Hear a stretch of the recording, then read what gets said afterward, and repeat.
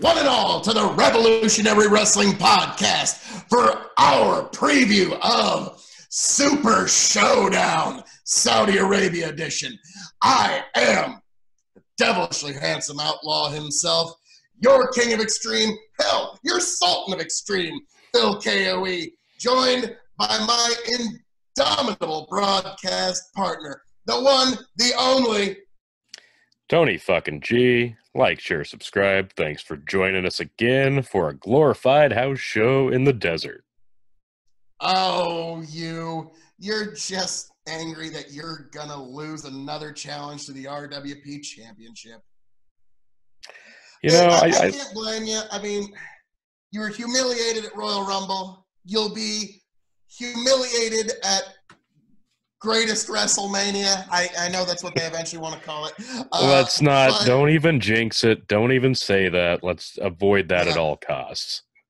Everyone in the entire wrestling community just came, shh, don't give them any ideas. So you've already done that too much. I feel like they've gone with a few of your ideas because, let's face it, if they'd be picking mine, the ratings would be up.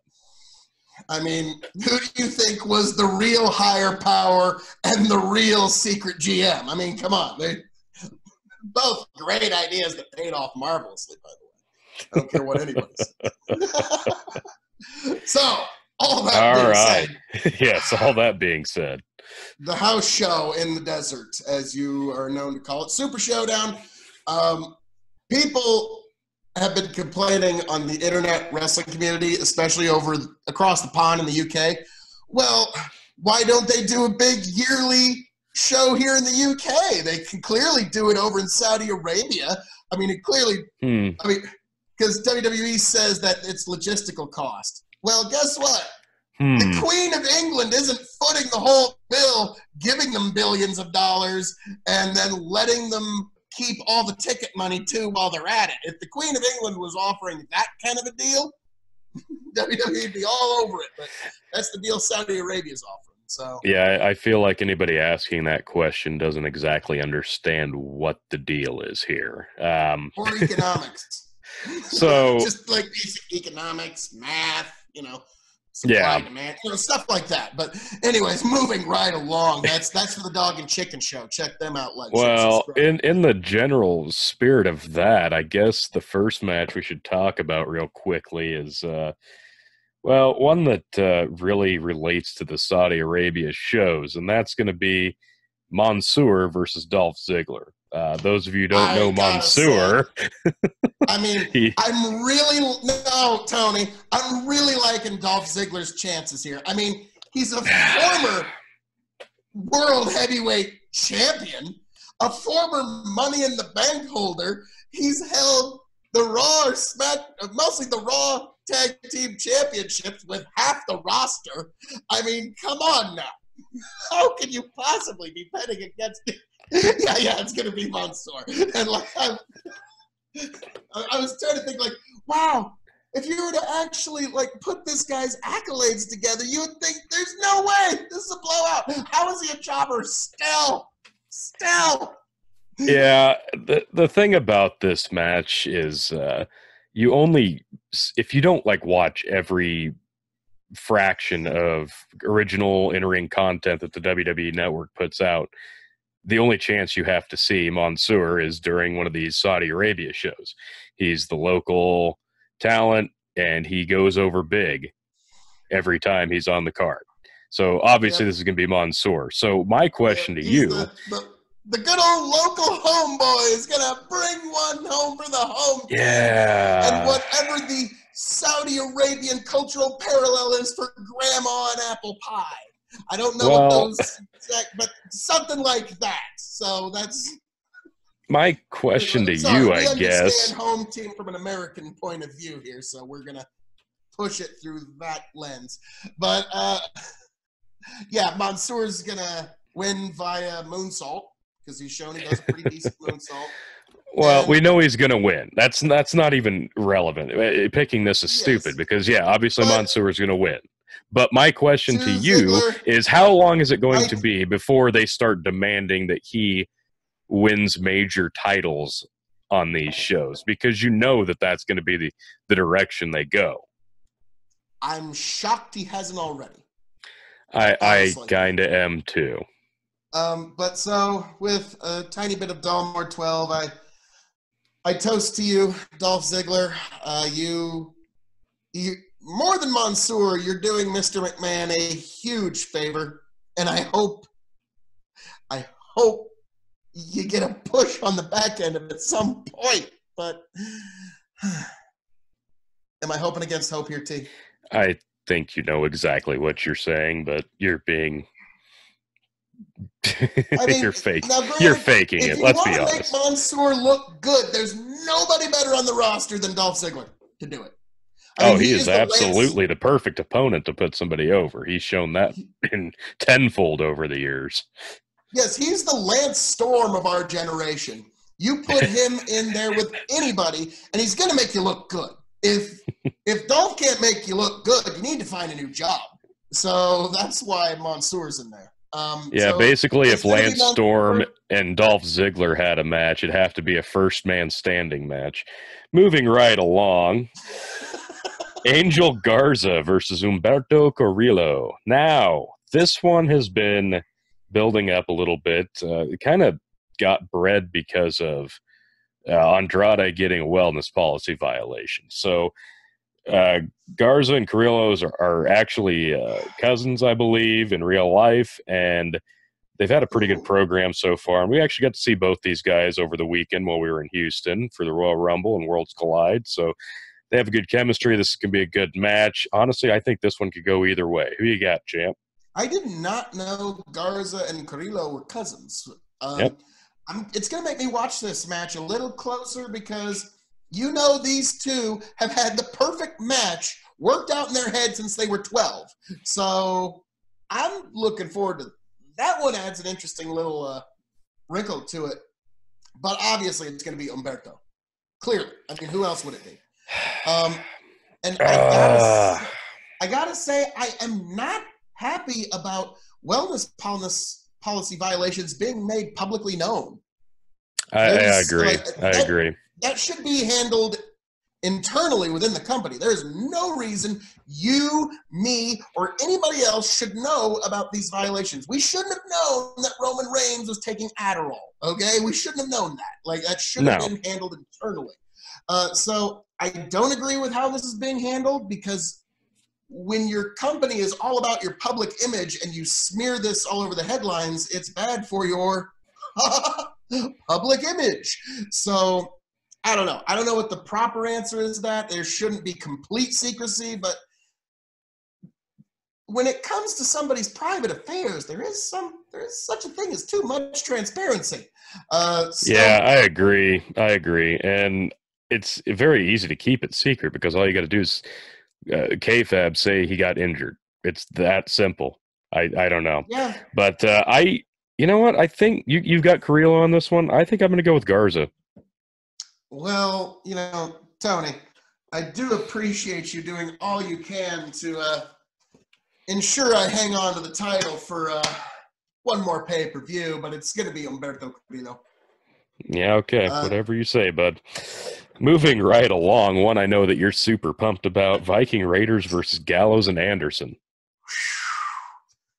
The rematch of the angle and outcome that should have never been. Yes, it's now it has nothing to do with the fact that you choosing Gallows and Anderson did cost me winning the Revolutionary Wrestling Podcast Championship a few months ago. Has nothing to do with that. Nothing at all, sir. This is going to be tough because the Viking War Raider Experience Machine Thrill Ride is actually a pretty decent team if they could just get their marketing square.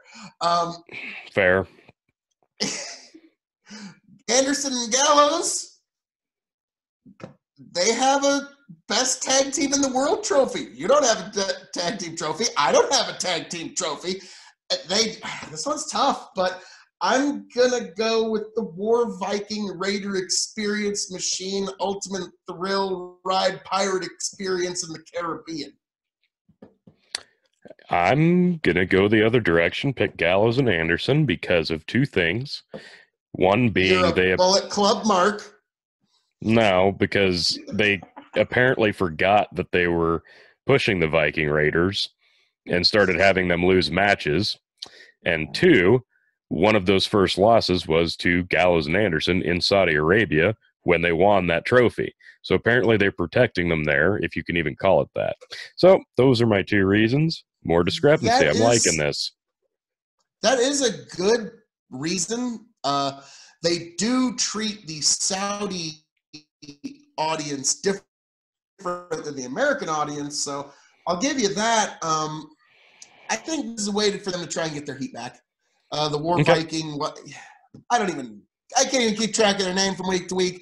I do enjoy making up new ones, but I've tapped that well for this week.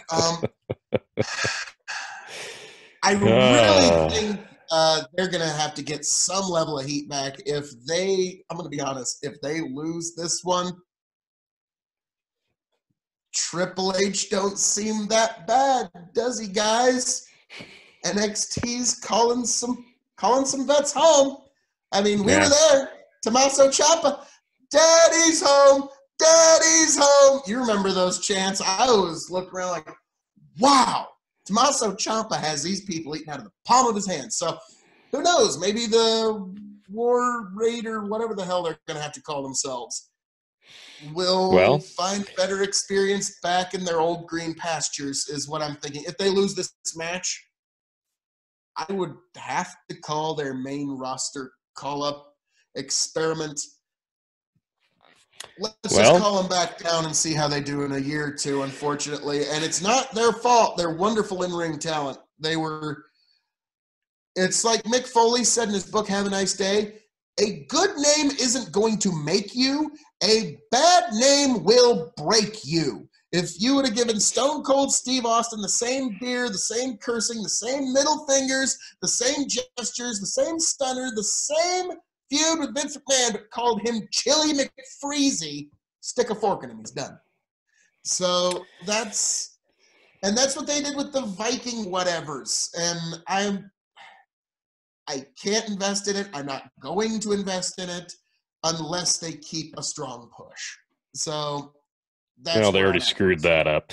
But moving right along to the other tag team matches, we have the Raw Tag Team Championships, Rollins and Murphy versus the Street Profits. This one, I feel like I don't think the Street Profits are ready, so I've got Rollins and Murphy to retain.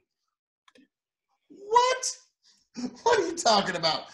You mean the glorified carnival barkers that are the Street Profits? Since their call-up, all they've done is done the, hello, welcome one and all to the greatest show on earth. I mean, literally, one of them just needs a top hat and welcome to the greatest show on earth. Wild Wrestling Entertainment.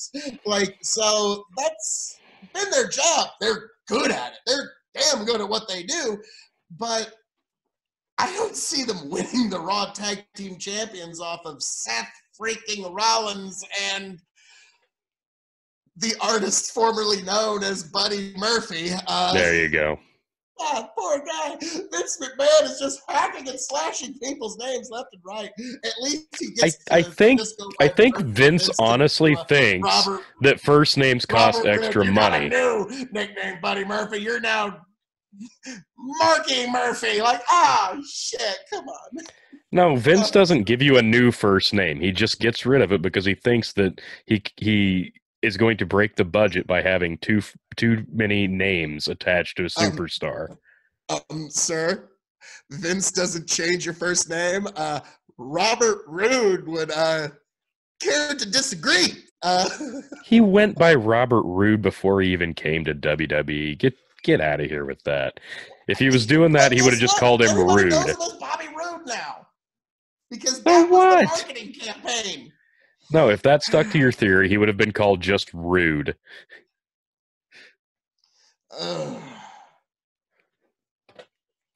Exactly. Now you're envisioning that. Rude. All right.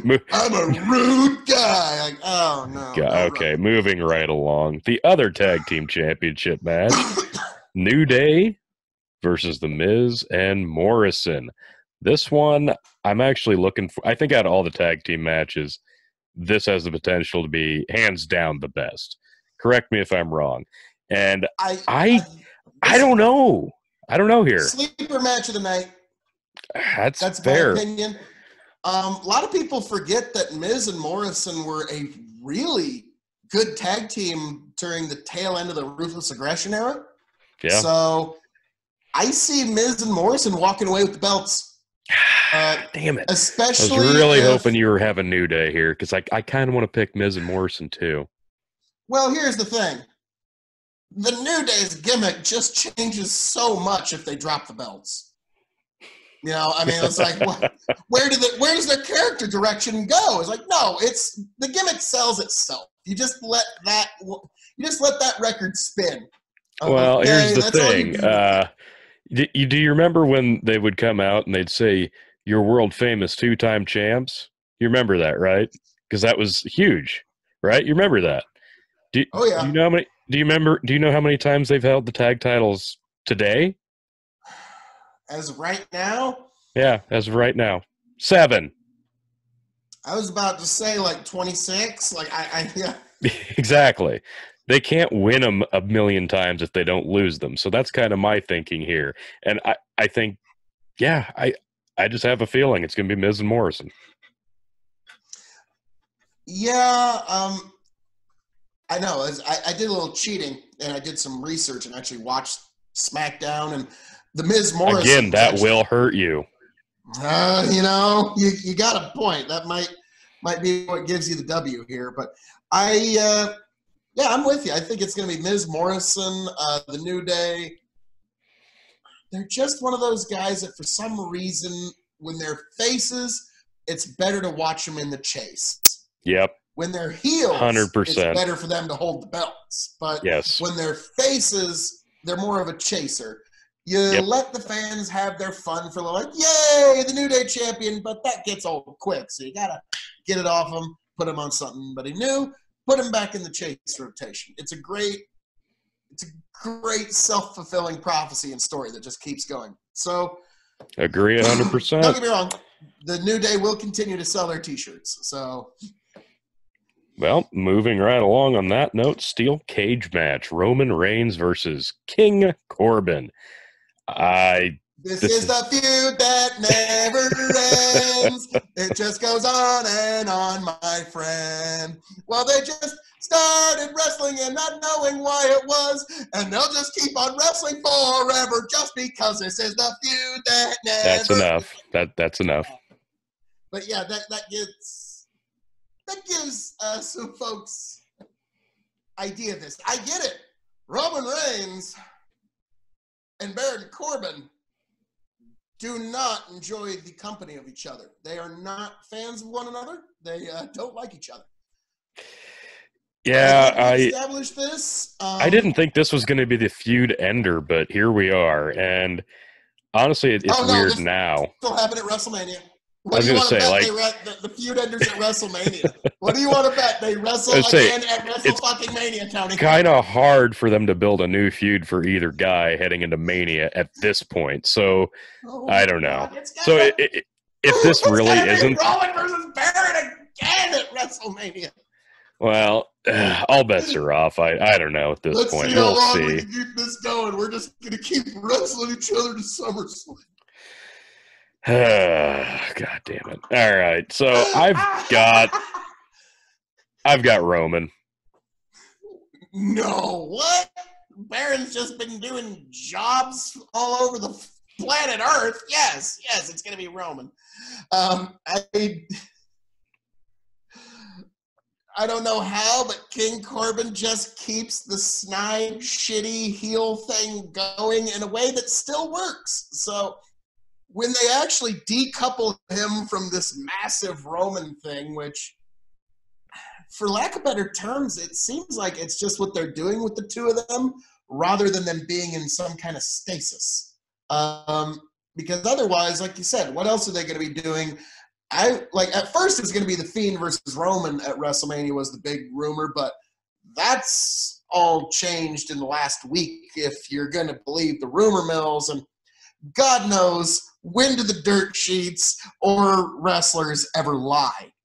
I mean, Dave Meltzer just made up an ESPN story, and it made the WWE stock go up $100 million in a day. So when do the dirt sheets ever lie, T?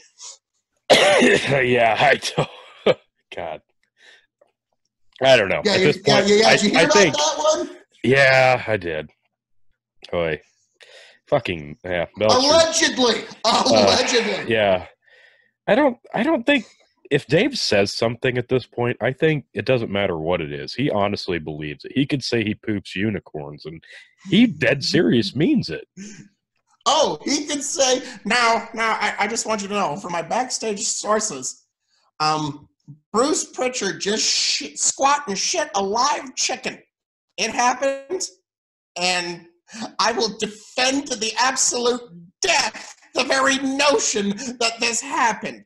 So, we love you, Dave. No, we don't. Moving along. It's all real. It really is. The trophy gauntlet match, because we have to have one of those. AJ Styles, Andrade, Rey Mysterio, Bobby Lashley, Eric Rowan, R-Truth. It's going to be AJ. It'll be AJ. Yeah, it's got to be AJ. You know why? One simple reason. Because he's AJ Styles. He's the phenomenal AJ Styles 2018 Revolutionary Wrestling Podcast Wrestler of the Year. That's why. No, the reason is because that way Gallows and Anderson can have a trophy, and so can AJ. Yes. And 2018 Revolutionary Wrestling Podcast Match of the Year and 2019 Match of the Year runner-up for Revolutionary Wrestling Podcast. So, not bad. Yeah, if you only vote in B-level format.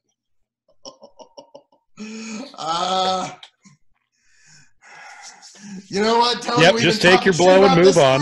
Nope. No. Just take the death blow and move on. It's okay. Bayley versus Naomi for the SmackDown Women's Championship. This one's going to be interesting. Yeah. First of all, how much gimmick are they going to put into this one? Because you remember Naomi versus Lacey Evans, or not Naomi, Natalya, sorry. Naomi's in this match. Natalya versus Lacey Evans, it was a pretty straightforward, like, this is the kind of women's grappling match you would have seen, like, in the 1960s. Yeah. You know what I mean? Like, if there was going to be a grappling match in an Amish community in, like, 1943, that would be the grappling match you'd see. So, I don't know. I mean, Naomi's very flamboyant with how she likes to move and how she does things. Yeah. Bayley, I think, will be a perfect heel in this match. I think she's going to get across heelish female behavior. And I don't know if you know this, Bayley has been SmackDown Women's Champion for 9 months now.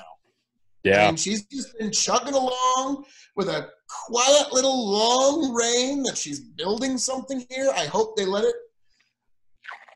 There's a part of me that thinks they're going to give Naomi the rub here tonight, though. I'm going to say Bayley's going to do something heelish and retain. Yeah, Bayley's going to retain. This isn't even a question for me. I could see it, but no. But yeah, I'm going to see, like, Naomi, like, she's whipping her hair around and she's doing all this crazy stuff when she's on her way down to the ring. Is that going to fly with this very conservative audience? That's, like, again, the mystery surrounding the presentation of wrestling for some people is almost as fascinating, as compelling as the wrestling itself in the ring. So, and that'll be one that I'm going to be curious about. But yeah, it's going to be Bayley with dastardliness. Dastardliness. This is more of a feud program starter, and this is going to be very buttoned down like the first women's match we saw on the last Saudi show. So I don't see a title change there. We have the WWE Championship and the Universal Championship, and I'm sure we're going to be very different on our picks on these. But let's start with the WWE Championship match: Brock Lesnar versus Ricochet. I really like Ricochet's chances here. Okay, you pick Ricochet. Got it. Moving along. I'm really liking his chances here. Pick he him. might Pick even him. survive. Pick him. Like that's what's going to happen with our good pal Ricochet. Then pick him. Come on, do it. Brock is going to throw him as high into the air as you've ever seen a human fly into the air, and cave in many internal organs in the process of doing it. That's what I see happening with our good pal Ricochet here. Yep. And I see Brock even kicking him in the nuts again for the Royal Rumble thing. But Ricochet is going to do some pretty cool stuff. Oh, it's going to be a fun match for sure. He does fit the mold of people Brock likes to have matches with. Like the Daniel Bryans, the AJ Styles, the Finn Balor's. He's gotten good matches out of all those guys. I think he's going to get a phenomenal. Like, again, if you go back and look at how many Brock matches we've rated way higher than we ever thought we would, I think this is going to be one of them. Now, granted, it's a Saudi match. Everybody's kind of just trying to get through it so they can fleece get as much money out of these marks before they wise up. That's what they're trying to do over in Saudi Arabia. But Ricochet is going to put everything he has into this. This is one of those matches that you don't get this opportunity very often if you're a guy like Ricochet. So even though he's not going to win this, he's going to give this an excellent performance, and I think it's going to be a hell of a fun match. But yeah, it's going to be Brock Lesnar. Yeah, Brock Lesnar. I got the Beast Incarnate. I mean, I do have to say, I mean, Brock, from one champ to another, I do understand how heavy the crown hangs. And I was there in the arena with you at Royal Rumble where, you had some promise, kid. You had some promise. I mean, you're no Phil KOE, but, you got some promise. I mean, send me some tapes. Maybe I can get you booked. But beyond that, we'll see how that progresses. But I do see Brock retaining in a way that would be easy to defeat Ricochet, but not the King of Extreme. My goodness. Okay. So, that was fun. Last but not least. And true. Yeah, let's get nothing but completely factual information on a wrestling podcast. As long as you don't let the lies get in the way. Last but not least, Universal Championship. Fiend Bray Wyatt versus Bill Goldberg. We're really getting this match. Tony, two things. First of all, I need to address what you just said there. To quote the great Dutch Mantel, a.k.a. Zeb Coulter, every single thing that comes out of my mouth is the 100% absolute truth, except for the few lies I tell. And moving on to the main event, The Fiend versus Goldberg. Do you know how much my inner Mark is marking out in the marking of the universe of Marks, Tony? Just a little bit, yeah. A little bit. We got The Fiend, basically my favorite wrestler of the new era. Goldberg. Fucking Goldberg. Did you know he's Goldberg? I did. He does a spear. Yes. And then after that spear is done, I don't know if you've ever seen this, dude. It's fucking crazy. He picks them up for a fucking jackhammer, and people lose it. I may have seen that recipe or time or two. Once or twice. So, yeah. The way I would want this match to go is we think it's going to be a Survivor Series Brock versus Goldberg. Goldberg hits a spear. Hits it one more time, even if he's got to. Jackhammer. Everybody's thinking, fuck, really? 1, 2. Fiend kicks out. That would be my ideal move. That would be my ideal, how I see the match playing out. Now, it would kind of be pretty much like WWE to put the belt on Goldberg, wouldn't it? Yeah, for me, this one comes down to WrestleMania, because what we have discovered is that they don't mind putting this belt on somebody new at Saudi Arabia. That's where the Fiend want it. So, are we gearing up for a Goldberg versus Roman Reigns Universal title match at WrestleMania? Or are we gearing up for a Fiend versus Roman Reigns Universal title match at WrestleMania? Or could we get lucky and actually see Goldberg versus Reigns and Cena versus The Fiend for the Universal title, which is what I want. But You cut out there for a second. Who are you wanting for the Universal title? Oh, at WrestleMania, I want to see The Fiend versus John Cena. Yeah, for the Universal title. I'm with you. Cena, Dr. Thugonomics versus The Fiend. In that sense, I'm going to pick. Finally get back that favor he was owed. Oh, yeah, this would do a lot of good nature for all the people who were pretty devastated by that WrestleMania 30 match they had. But I digress. And the Nexus thing. But I also digress. No, don't even mention that. Anyway, and Norton like 6 times. But I digress. I am going to pick. Part of me feels like Goldberg could walk away with this, but I'm going with The Fiend. How can you go with anybody but The Fiend? It's got to be The Fiend. Please let it be The Fiend. Oh, my God. Yes, it's going to be The Fiend. Why do I say this? When I went to the merch stand at the Royal Rumble, they had a Fiend t-shirt. They had Fiend masks. They had Fiend gloves. They had a goddamn Huskus the Pig Boy stuffed toy. They had just about everything you could imagine Fiend related. Didn't see much on Goldberg. Goldberg wasn't moving the merch. Fiend was like the kid that was sitting right next to me at the Royal Rumble. Fiend gloves, Fiend mask, Fiend shirt, Fiend. He was there to see the Fiend. He's the most interesting and compelling thing in wrestling right now. So I don't see any compelling or interesting reason to take the belt off of him. We've had Goldberg going into WrestleMania as Universal Champion. It was amazing then. Even if they did it, it would still be amazing now. But this is the Fiend's time. And I think him versus, Cena would be a great WrestleMania main event. Roman Reigns versus Goldberg now would be a good one. God, it's really too bad The Rock retired. That was always the WrestleMania match for Roman Reigns I always really wanted. But no retirement in wrestling is ever too permanent, so we'll see what happens there. Exactly. In regards to Goldberg, it'll probably be Roman, but could be anybody. I think that makes the most sense. Or it could be a triple threat: Goldberg, Roman Reigns, and of course Baron Corbin.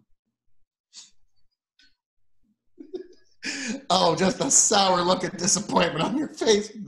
They're like, oh, don't let it be Baron Corbin, please. No, folks, I didn't freeze. I'm just trying to find a pretty way to wrap this up since you just soured everything. Thanks for that. Well, getting back to the match, here's the bigger question. Do you think Goldberg eats the mandible claw? Oh, that's a good question. I want to see what you think. Man, I don't know. Obviously, he's got to go down here, right? And how do you do that? I think that almost makes more sense than him eating a pin. Do you see him like, you remember how Seth Rollins had the stage blood coming out of his mouth for that marvelous. Okay. Why do you keep bringing up shit that we don't want to think about? Dude. They could just have Goldberg do that and the referee does another referee stoppage because, Goldberg's spitting ketchup everywhere. I mean, we gotta stop this. Come on, guys. This is naughty. You let go of him right this instant, sir. I will no. So we're 12 hours removed. We're 12 hours removed from the start time for Super Showdown, and you've effectively, in like 3 minutes, made me not want to watch this show. Congratulations, sir. Well, at least I have an effect on my audience, sir. I'm looking forward to this match. If nothing else, for the tag team matches are actually going to be really good. Yes. AJ is going to do amazingly again. Yes. I'm curious about the politics of whenever they allow a women's match to go on. Mm-hmm. And really, I mean, the reason we're all truly there is to see Mansoor. So that's on that note, as I'm known to say. All that being said, folks, join us here for all the happenings in the world of wrestling and all the crazy happenings thereof, right here at the Revolutionary Wrestling Podcast.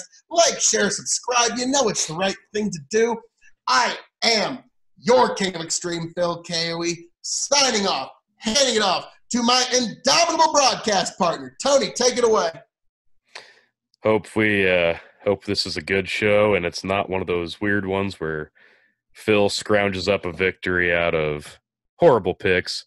But regardless, I will once again become champion. And in this time, Tony, 2 belts. Very soon. Very, very soon, Phil. This belt's going nowhere, Tony.